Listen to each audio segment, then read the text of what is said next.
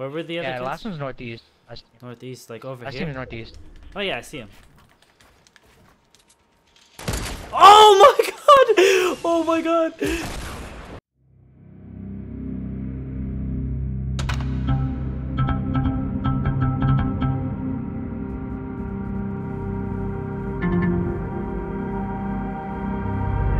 Yo, what's going on YouTube? It's your boy Motion bringing you guys another video. Guys, I know I used that intro clip in another video in the intro, but how can I not use that sexy no scope as the intro to this video? Guys, in today's video we're finally covering it. It's been long waited on the channel. You guys have been requesting it to come, so here it is, the how to snipe better in Fortnite Battle Royale video. Guys, sit back, relax, enjoy this information. There's a lot of information to come. But before we actually start the video, you guys already know I have to give this announcement because it's almost over. I think there's only 5 or 4 more days left to earn some free V-Bucks. If you guys haven't heard, me and a couple other YouTubers are doing a massive giveaway, guys. 13,500 V-Buck giveaway.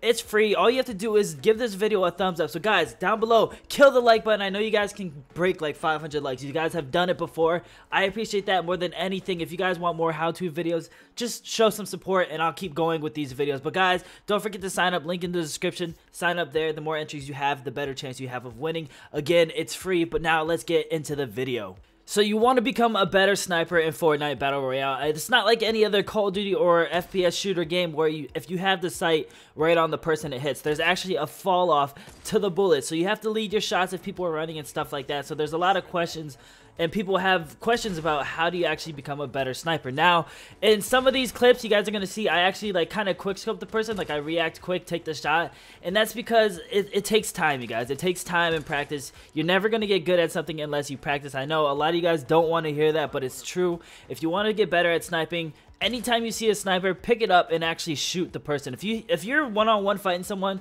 and you're in a base and they're in a base, instead of having out your AR, pull out your sniper and wait for them to peek. The second they peek, take the shot and practice that way, you guys. Tip number 1 is practice. I know it's a horrible tip. Not everybody wants to hear that because nobody wants to hear, oh, it takes time and practice and effort in order to get good at something. But it's true, you guys. That's just solid facts. Now, step number 2, what kind of sniper you're going to want to use in the game. Now, I know a lot of people, the bolt action is the go-to sniper because when it comes to sniping, you want to do one thing, and that's one shot, one kill to eliminate the person. Now, automatic sniper, it's not as good, you guys. I mean, even if you get headshots, you're still not going to finish people. So it's not a one shot, one kill, but I want you guys to pick it up and use it. I know a lot of you guys, for those of you guys that are more advanced at sniping, don't listen to this tip. This is more for the beginners because the bolt or the rapid fire one, the one that you can shoot multiple times, that's so much better because of multiple reasons. One, you can actually watch where your bullet goes, so you can test out different locations. You can test out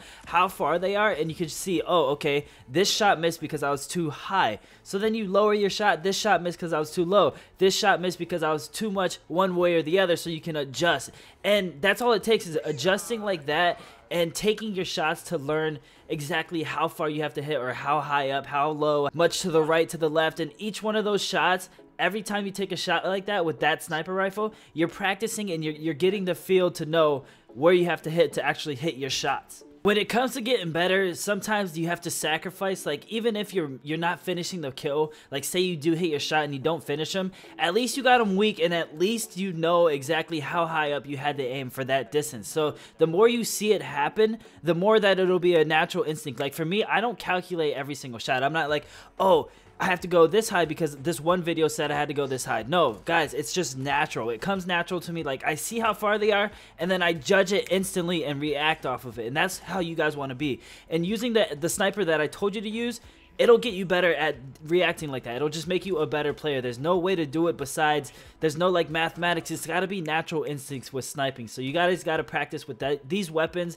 And I promise you guys, it'll work. It'll get better. All right, guys. Now in step 3, we're gonna talk about how high or how low you have to aim on a person depending on how far they are. So, guys, this one, as we all know in Call of Duty, if you had the reticle on the person exactly lined up in the center of the lines, you hit your shots no matter how far they are. But this one, there's fall off damage, so the only time you're gonna have the reticle exactly on the center point, exactly on the person, is if they're 0 to 70 meters away. Now what this looks like is about this far, so this is probably about a 20 to 50 meter range. Anywhere between that range, you don't have to aim any higher. If you want to go for a headshot, just put it right on his forehead and shoot. There's nothing you got to do about that. Just shoot right on his head. Now right about here, if they're all the way down that far, this is about 100 to 150. This is where you're actually going to have to start aiming up a little bit. So right around this area, put it right on that second mark. If you guys can see that little second mark right under the center, that's where you want to put his head at. It's right about there. Take your shot and it should drop perfectly right on him. So this is a super long range shot. As you can see, he's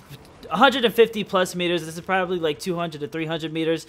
You still want to keep it kind of high, but go right in between the second and the first one, right about there. Right on that second one, if you're going for a headshot, put it right about there, maybe a little bit lower. And if you shoot, the fall off should be just perfect. So as you guys saw, you don't have to aim too high. Like I said, in this picture right here, you never want to go below this area. You never want to aim higher than this area basically on the target. So you want to keep the person's body around this little circular area of your scopes at all times, you guys. You never want to go higher or lower than that unless we're talking about angles. Now that's going to be step number 4 that we're going to talk to you guys about today. So now in step number 4, we're going to talk about when someone is higher than you or below you. Now this one, you don't really have to worry too much about. If somebody is on top of a mountain above you, you still want to keep it around that little circular area that I showed you guys. There's nothing about fall off damage when it comes to that.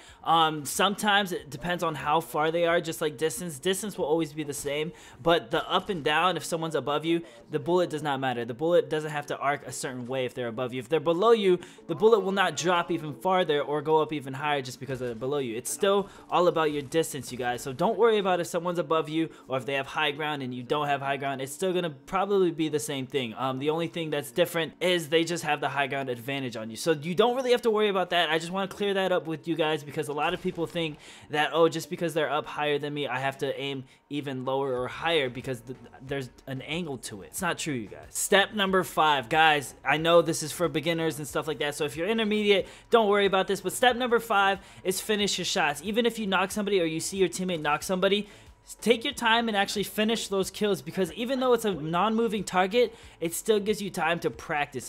That's all it is practice. When you're shooting a non-moving target or a person crawling, it's better practice for you to be able to see how high up or how low down you have to aim. So it's a lot better. It is a smaller target because their body is crouched, so there's not much you can hit, so it makes it harder, but it's good because harder things make you better. So if you get good at something that's hard, you'll be really good at it. Step number 6 is leading your shots. Now guys, this determines on how fast the person is running. The distance doesn't matter too much. The distance is all about up and down. Now how far how fast they're running determines how far right or left you have to aim. So you guys got to balance this out together. Now if you determine that they're sprinting full speed, you have to go far right. If they're just walking, like in this clip right here, you guys can see I'm only a couple centimeters ahead of that person because they're going to walk into the bullet. I'm not exactly lined up and down on the person, but I'm just slightly left of the person so that way they can walk into the bullet. So that's basically what you want to do, is have them walk into the bullet. Now we're going to cover sprinting. This can be a little difficult to teach, but you guys have to learn how fast the bullet travels, and that's all you got to do is learn how fast the bullet travels. I can only teach you exactly how far it is from a certain distance, but when it comes to farther back from this clip right here, it's harder to determine unless you know how fast the bullet travels. But the second you shoot more sniper shots, you'll learn how fast the bullet travels, and you'll learn yourself exactly how far ahead you have to shoot it. But as you guys can see in this clip, I have it a little bit more far ahead from the person rather than the first clip. So at about that speed and that distance, I'm aiming right around here to pull my trigger. When the person hits that location or spot on my crosshairs, this is when I'm going to pull my trigger so that way they can run into the bullet. Like I said, it's learning the timing of your bullet so they can run into your bullet and they can connect at the same time. Keep in mind that this is only around 50 to 100 meters back. If they're any farther than that, like 150 to 250, I would aim right around here.